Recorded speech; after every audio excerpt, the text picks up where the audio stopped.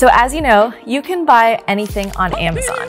So in a world full of products, how can you find the best products to sell on Amazon? One of the easiest ways to find trending products on Amazon is by literally going to Amazon's bestseller list. Amazon is literally giving you the answers to the top 100 products in every subcategory. So if you go to Amazon.com, Amazon has a section called bestsellers, and essentially what this will tell you is the top 100 products that are selling at any given time. And for example, you know, I sold in beauty and personal care before. You can check out the top 100 products for beauty and personal care, and you might come across things like, oh, like this pimple patch, for example. That's really interesting.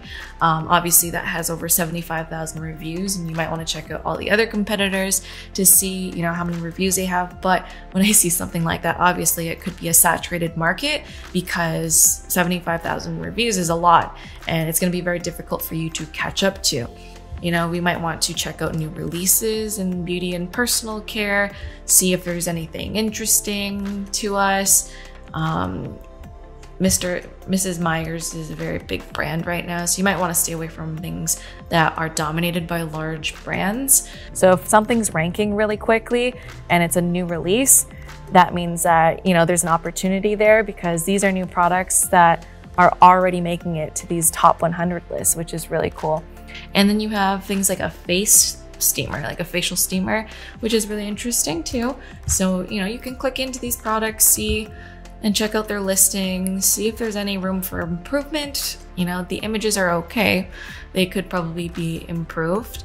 But a product like this with only 18 reviews, it's #1 in new releases for facial steamers. We look for areas where we can improve not just the product itself, but the way that we market it. So if someone is doing really well in new releases, that means that they're performing well with a not very optimized listing, which is really interesting. Now, if we pull up X-ray tool with the Helium 10 Chrome extension, we can see, you know, in the last month, they've done $37,000 a month, basically is what their current sales is telling me. So with their current sales, it looks like they have, you know, increased pretty consistently over the last, you know, month. So they went from doing about 18 sales a day to now doing, you know, about 80, 70, 89 sales a day, which is pretty good in the last 30 days. Typically, when you look at, you know, the listing itself, you'll find somewhere in the title, the main keyword. If they're a good seller, then chances are they're gonna have the main keyword in their product listing title. So we might want to look up, you know, facial steamer. It looks like what their main keyword is, or face steamer for facial. So make sure you have this selected to all departments.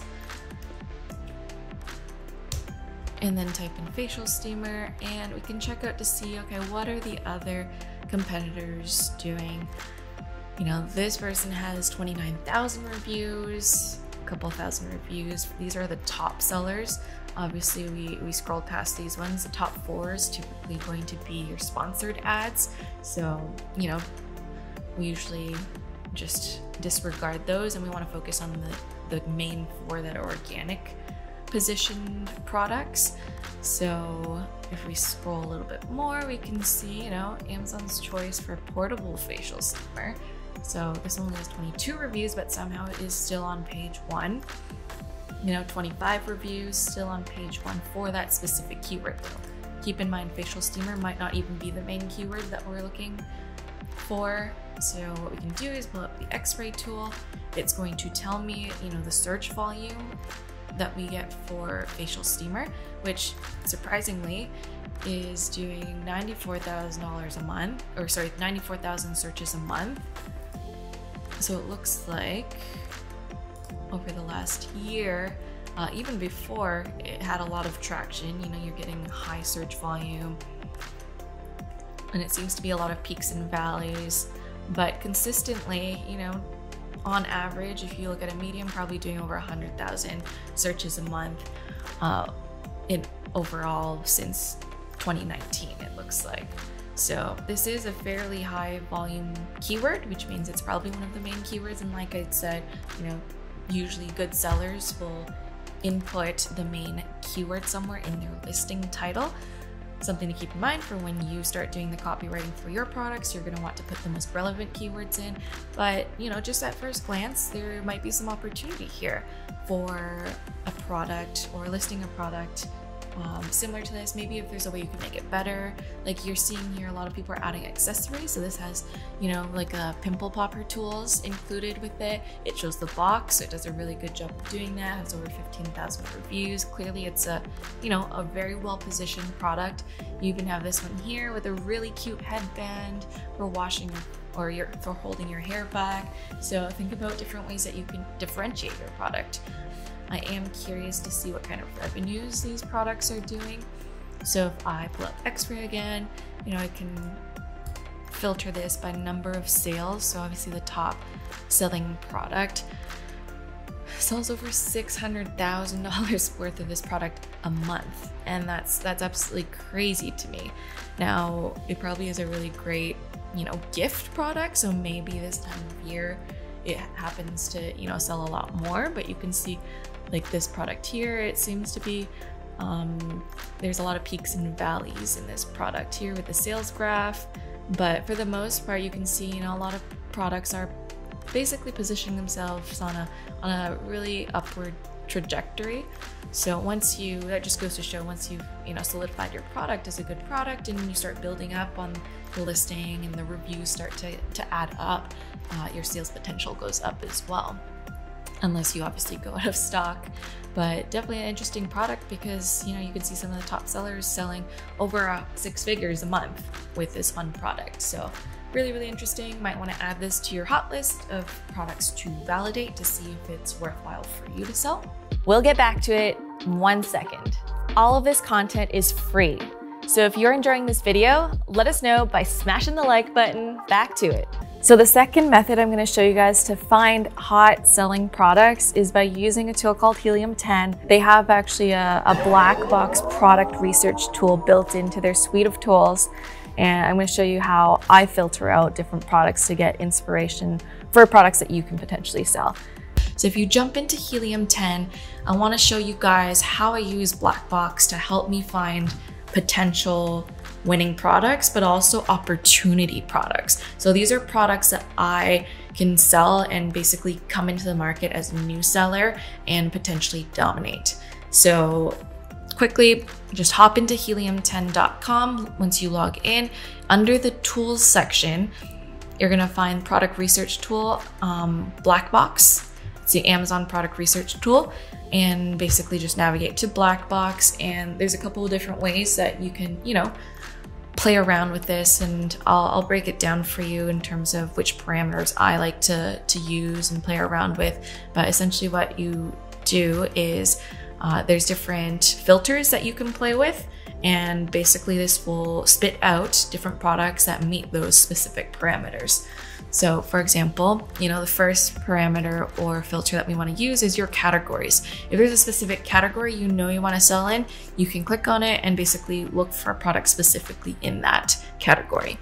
So if I'm interested in things like baby, beauty, you know, we have cell phone and accessories. I know a lot of people who sell cell phone cases making a killing. That's potential. I'm just gonna not click that for now, just so that we can hone in on more specific search results. I stay away from collectible coins, computers and accessories, anything that's like electronic. Typically, I don't like to dabble too much in it, just because there's a lot more that can go wrong with electronics. So that means that your return rate might be higher. Grocery and gourmet food, usually I stay away from, just because it has a shelf life. If it's one of your first products that you're launching, you don't want to sell something that has basically like a ticking time bomb on an expiry date. So usually stick away from that. Handmade products, not scalable, because imagine trying to make, you know, thousands of knitted sweaters. That's not scalable unless you have like a whole factory behind you. So next filter we want to use is the monthly revenue filter. And this is where I would set, you know, a minimum monthly revenue, because you want to sell products that have opportunity, not products that are just going to sit there at Amazon's warehouse for months on end. So I typically like to look at products that are, you know, selling more than $3,000 or $5,000 a month. And obviously you can play around with this. a maximum you can set, but I personally don't like to put a ceiling on how much of a revenue that I can make, so usually I leave that open. Price point, typically I like to sell products that are selling more than $12 a day, because after all the Amazon fees, the cost of the product and everything else, if you're selling products for less than $12 on Amazon, typically you're not going to be making that much. Your margins aren't going to be that great unless you're selling, there's always exceptions to the rule, like stickers, for example, might cost you a couple cents to make a pack of 50 to 100 stickers. And for price point, you can set a maximum price point. You want to look for products maybe that sell for less than $200 or $150, because you want to sell things that are too expensive, because oftentimes that means that they're also going to be more expensive for you to manufacture. And then your review count. To find opportunity products, we want to use this filter and set a maximum number of reviews. So if we set a maximum number of reviews to like 200, basically what this is going to show us are products that are selling over $5,000 a month, but with only less than 200 reviews. And that means that there's opportunity products there because they have few reviews. And then again, another way to filter out more opportunity products is by setting a review rating maximum. So if you set that to like a 3.5 or a 3.6 or 3.7 star review rating, this means that there is room for improvement for these products. And because obviously there's something that people are complaining about this product. So again, go into those negative reviews and see what's wrong with them and see how you can improve them and fix that problem. And then shipping size tier filter. I like to typically sell, like I said, smaller or medium sized objects or products, so typically stay away from the large oversized because again, more expensive fees. And then of course you have advanced filters, and these are things that you can play around with, and these will spit out different products as you start to filter, and use these different filters. So another one that I like to use is the number of images. This is another way for you to basically get opportunity products and find listings that aren't fully optimized by setting in a max number of images. So this means that you could potentially go in and, optimize your listing, make it a lot better than your competitors, and therefore, do better in sales and just end up getting a piece of their market share. So with this in mind, we're just going to hit the search button, and this is going to spit out some results for us to then take a look at. So let's see what kinds of things we get. Looking, Tiger Pop authentic gymnastics wrist supports. That's interesting. If you're into gymnastics, like, I don't know how that's even possible, but they have 0 reviews for whatever reason. And it looks like they have a bunch of different variations, but yeah, they've sold over $71,000 a month, which is pretty crazy if you think about it, with 0 reviews. So if that's something you're interested in, it might be worth looking into. If you, take an hour and just play around with these filters, you're going to be able to find so many different incredible product ideas that you could potentially sell, brand it as your own, and make improvements to. You made it this far. Thanks for sticking around. Like I promised, I'm going to be hooking you guys up with my top 4 product picks that you can sell right now. Just head to the description, download it below, and make sure you like this video, subscribe, and comment below, because we're going to be reading through and seeing what you guys want to see in our next videos.